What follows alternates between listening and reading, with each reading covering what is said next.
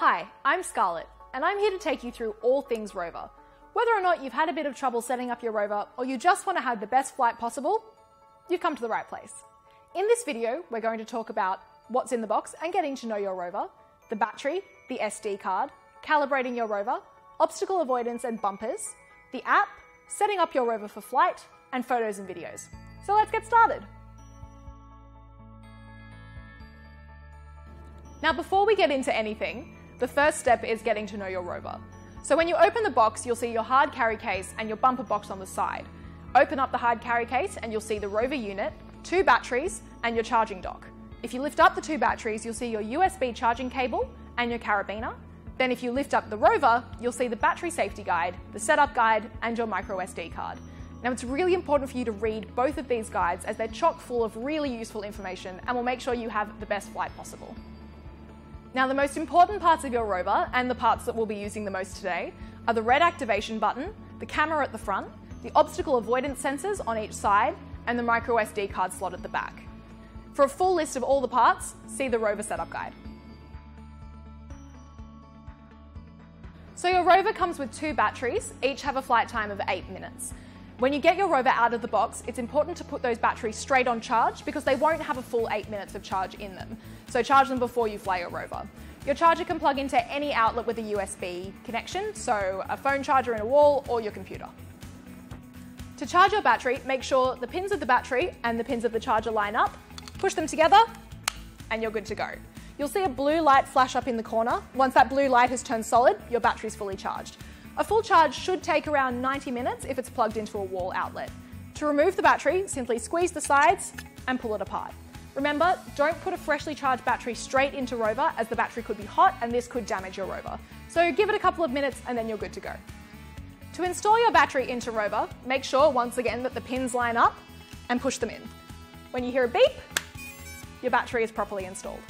It's really important to take the battery out of Rova once you've finished flying and keep it stored safely inside the portable carry case. For more tips on how to use your battery, check out the battery safety guide.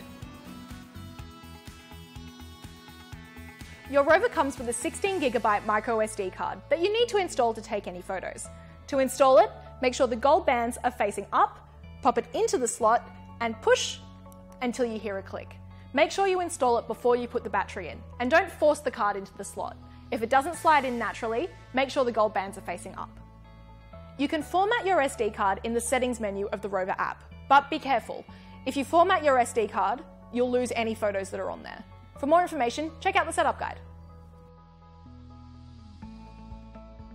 Calibration is really important. I know it sounds like a bit of a no-brainer, but it's really important to get a stable flight with your Rova. What it does is it actually resets the sensors so that Rova knows how it's flying. And it's important to do it before every flight and after every crash.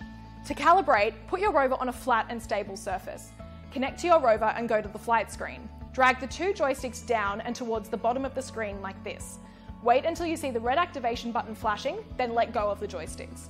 Once the red light has stopped flashing, you're good to go. Check out the app help screen or the setup guide for more information. You may have seen these little black squares all around your Rova. These are the obstacle avoidance sensors, and surprise, they help Rova avoid obstacles. I know, groundbreaking. To toggle these on, go into the flight screen of the app and press the obstacle avoidance icon. You'll know it's working when the icon turns blue. This helps Rova find obstacles as it's flying and make sure that it doesn't run into them. But be careful, because it can affect the way that Rova flies, so always make sure you keep an eye on it and just know what's going on. To improve your confidence while you're learning to fly, we've included 4 bumpers in your box. Simply fit them to the frame of Rova on the corners like this, and they absorb any impact that Rova might feel if it bumps into something.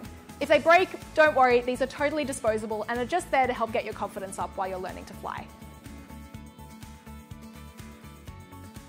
You can download the Rova app from the App Store or Google Play. Check out the setup guide for more details on compatibility.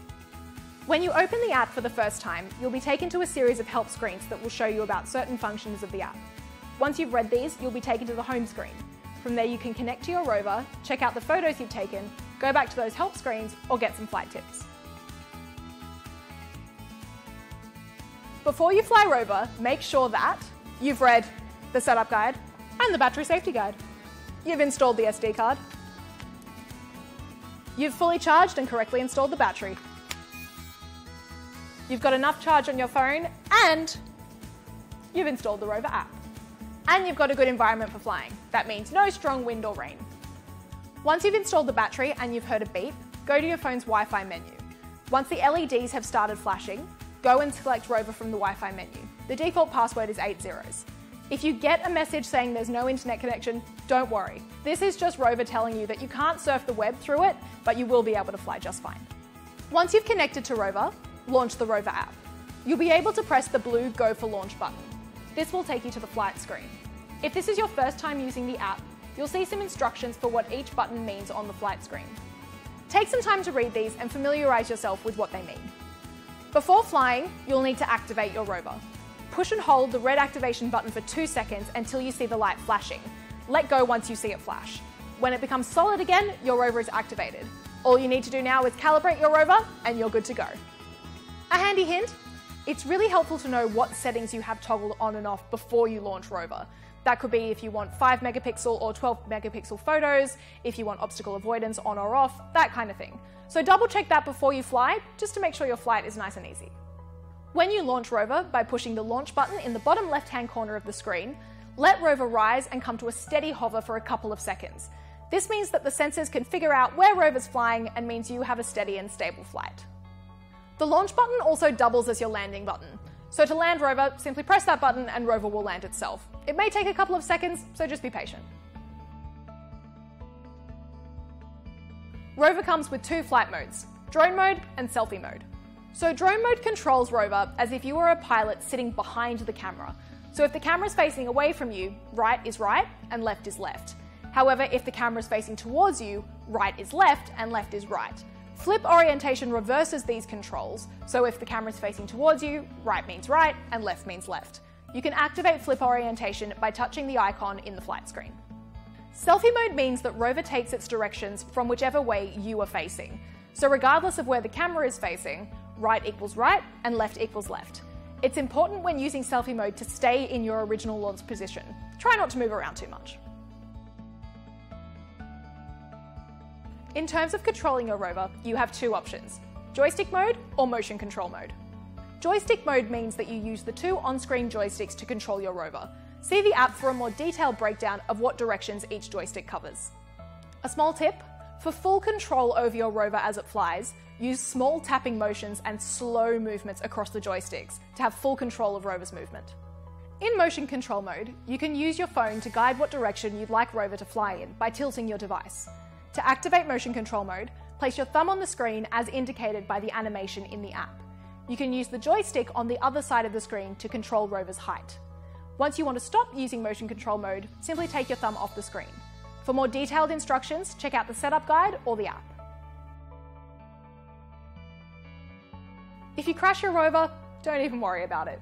Here are some tips to get you back up and flying fast. If the battery popped out when you crashed, simply put it back in and reconnect via your Wi-Fi menu. It's really important to recalibrate your Rova after a crash to make sure you get the best flight possible. To avoid any damage to you, your surroundings, or Rova while you're learning to fly, make sure to use your included bumpers. Once you've finished flying Rova and taking your photos and videos, you can view them in the Rova gallery in the app. To download these photos onto your device, go into the Rova gallery and select the photos you'd like to download. Click the download button at the bottom right-hand side of the screen, then these will come up in your camera roll. From there, you can save them to your device or share them to all your social media. Happy sharing! Well, there you have it. If you have any more questions on how to use your Rova or want to show us your Rova selfies, hit us up on our Facebook, Twitter, or Instagram. We'd love to hear from you.